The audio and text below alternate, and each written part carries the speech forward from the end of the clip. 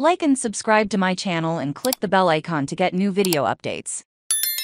Demi Lovato's latest album Revamped breathes new life into her previous chart toppers. Demi Lovato has finally released her latest album, aptly titled Revamped, and this bold new project breathes new life into her previous chart toppers, reimagining them with an exciting rock twist that showcases Demi's unwavering vocal strength and soaring range. It's a perfect break from her artistic development, while also serving as a love letter to the songs that have defined her career. Kicking off the Revamped journey, Demi's electrifying performance at the MTV VMAs signaled the album's bold start. This 10-track album isn't just about reinvention, it's a complete sonic transformation of her previous releases, as Demi's distinctive voice, which now graces rock renditions, adds an extra layer of depth and emotion that feels refreshing yet nostalgically familiar. The album features previously released rock versions such as Sorry Not Sorry, with the legendary Slash and Heart Attack,